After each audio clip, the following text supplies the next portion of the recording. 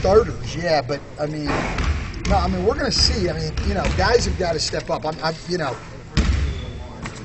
there's some guys that I think, you know, I think everybody's alive on our bench.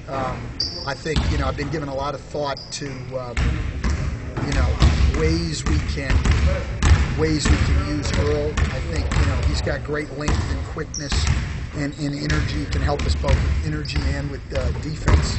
I don't think he'll necessarily be in the rotation every night, but if we're struggling, you could even see him on a guy like Durant tonight for a little bit if we're really having problems because of his size.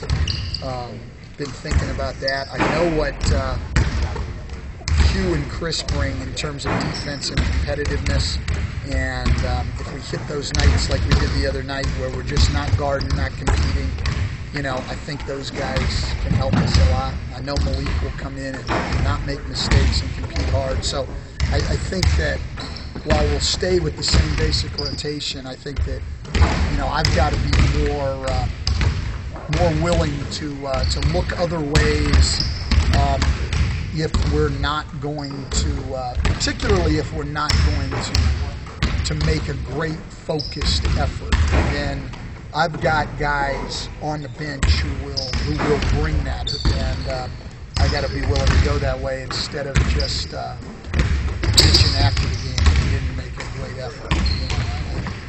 So that's really, I don't think it's a major, no change in the basic rotation, but I've got to be more willing to look for other options.